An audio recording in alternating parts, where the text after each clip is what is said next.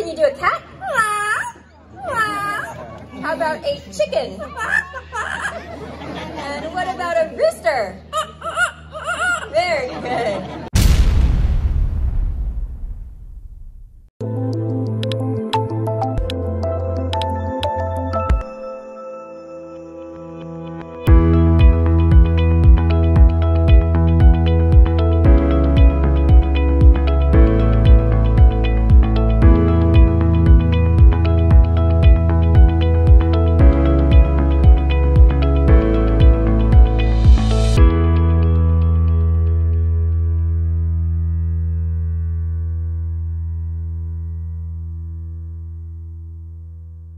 Places all around the world today, including some from your own backyard. And right now we are going to move things along with one of the best talking parrot species out there. This is our yellow-naped Amazon Nipper.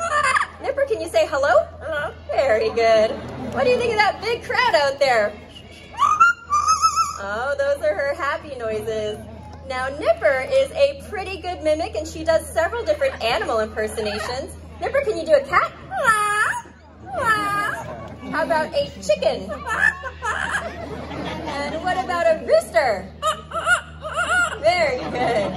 But her favorite thing to do is to sing. And like any true professional, she knows how important it is to always warm up. Now she has prepared a little song for you guys. Let's see if any of you can recognize it. What do you guys think? Can anyone name that tune? Yeah, it's pretty bad. That was Nipper's special parrot version of How Much Is That Doggy in the Window?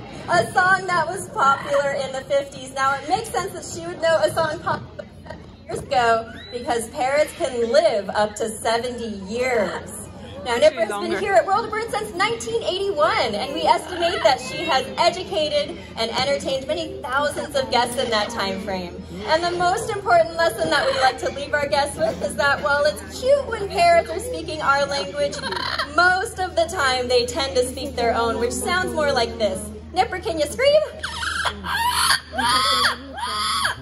Yeah, boy, can she. All right, Nipper, it has been a pleasure. Can you give everyone a big kiss goodbye? All right, how about a round of applause for Nipper, our yellow-naped Amazon. Now, here at the Los Angeles Zoo, we believe that our responsibility towards wildlife extends far beyond safeguarding the animals under our care. Yep. And that's why we participate in several different conservation programs, protecting the world's most endangered wildlife and their habitats. And the World of Birds audience has been critical to our fundraising efforts. Let me explain here. This is Baby, our Moluccan cockatoo, and he's demonstrating behavior that you guys are going to have the opportunity to participate in at the very end of our show.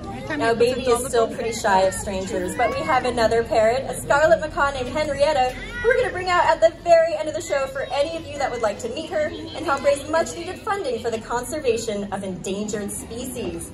Like, for example, the blue-throated macaws. Now, blue-throated macaws are highly endangered. In fact, they are critically endangered. There are fewer than 400 of them remaining in the wild. They're found just in a small area of north-central Bolivia, where clearing of native wooded habitat for cattle range and trapping for the illegal pet trade are the two main contributors to the blue-throated macaw's decline. Now, the Los Angeles Zoo is committed to saving these birds from extinction. Every year we donate thousands of dollars towards the construction of nest boxes in their native habitat. We also have a pair of breeding blue-throated macaws in our behind-the-scenes Avian Conservation Center, and we're proud to report that over the last few years they have successfully produced 5 healthy chicks. So hopefully our efforts will have those gorgeous birds flying in high numbers once again in their native Bolivian skies.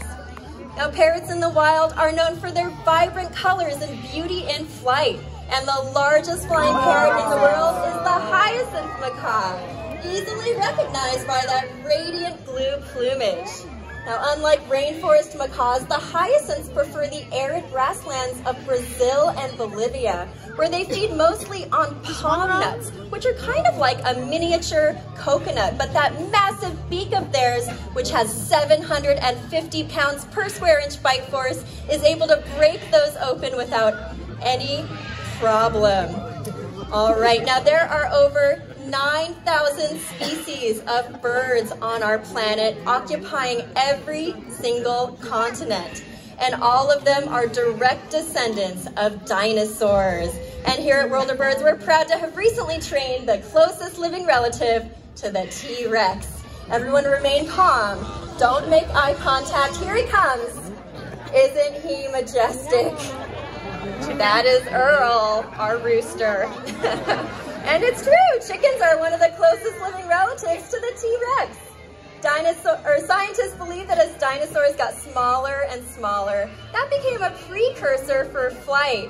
And while Earl there doesn't eat much meat or have sharp talons, many other species of birds do. Like this next one, for example, our African serpent eagle, known as a battledore. Now, battledores spend most of their time on the wing, covering up to 250 square miles in a single day. They're known for their unusual flight patterns and acrobatics, which include 360-degree loops, barrel rolls, and a side-to-side rocking action that helps them steer. In fact, this is how the battledore eagle gets its name, which in French means acrobat or street performer. Now, battledores are listed as a species of concern, and biologists are monitoring their populations closely to determine just how concerned we should be. Now, I did mention that Azuri is a serpent eagle, meaning he's a bird that likes to eat snakes. By a show of hands, are any of you afraid of snakes out there? All right, well, not to fear, our next bird has got your back. This here is Abe, our Abyssinian ground hornbill. And he is going to demonstrate exactly what he would do if an errant snake wandered on stage. Watch closely as he grabs it right behind the head, gives it a hard chomp and a good shake. If there were a living snake, that would prevent him from getting bit. Now, Abyssinian ground hornbills are very clever. They're known for using that big beak of theirs to tear into honeycomb and to break open hollow logs to find insects. They've also been seen hanging out on the edges of wildfires, and as animals flee from the flames, they end up running right into the jaws of the Abyssinian ground hornbill. He knows that's his one way to get a hot meal out in Africa. Now, some of the largest and most magnificent of the raptors are the eagles. Hatched right here at the Los Angeles Zoo 16 years ago. This is Nima, any moment now. Our African fish eagle. There she is. Now, she may look familiar to you. African fish eagles are closely related to the national bird you saw a moment ago, our American bald eagle. And both species hunt primarily fish. They have special calluses on the bottoms of their feet that allow them to capture slippery prey right off the surface of the water. Nima's going on a little adventure right now. I did mention it's a free flight bird show, but she'll get back on track in just a moment. Like I mentioned, she's been doing this show for 16 years. She's an old hat. Now, fish eagles will occasionally prey upon larger species, even sometimes flamingos. And they can be found throughout southern Africa, where their loud and unforgettable call that can be heard for miles has earned them the title, the Voice of Africa.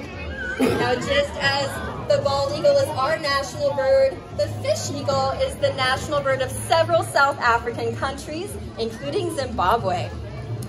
Now, so far, you have seen the beauty of parrots in flight, the stealth of a giant owl, and the grace of a few eagles. Are you guys ready for some action? Yeah. All right, I think that's a resounding yes. All right, our next raptor is going to be demonstrating some of the aerobatic prowess that he possesses for the hunt, specifically incredible speed, vision, and agility. Joining us now is Dimitri, who's going to be launching a small leather lure high up into the sky, simulating a bird in flight and giving us just a glimpse of our Harris Hawk's amazing hunting ability. So without further ado, from the top of the hillside behind me, this is Flash.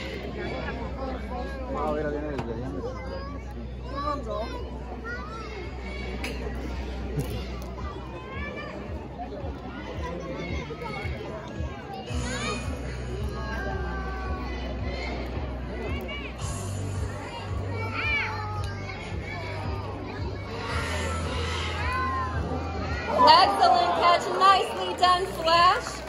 As he just demonstrated, airborne prey are on the extensive list of species that these guys eat. They'll also go after ground-dwelling mammals, even burrowing mammals. These guys will actually chase rabbits into their burrow and continue the hunt underground. But perhaps what Harris Hawks are most well known for is the social aspect of their lifestyle. Harris Hawks are group hunters, and they'll take turns pursuing the same prey item, which they will then share. This has earned them the very cool nickname, the Wolves of the Sky. Well, Harris Hawks are native to the US, but you would have to travel east to the deserts to find them. And it may be hard to believe that there was once a massive bird that dominated the skies of California for 35,000 years. I am talking about the California condor. And now we have a very special experience for you. It's our pleasure to introduce you to our California condor, Hope. Now, over the last 2 centuries, many factors drove the California condor toward extinction, most notably lead poisoning. When condors consume carcasses that have lead bullet fragments within them, the lead in their blood can reach fatal levels. By 1982, there were only 22 California condors in the entire world.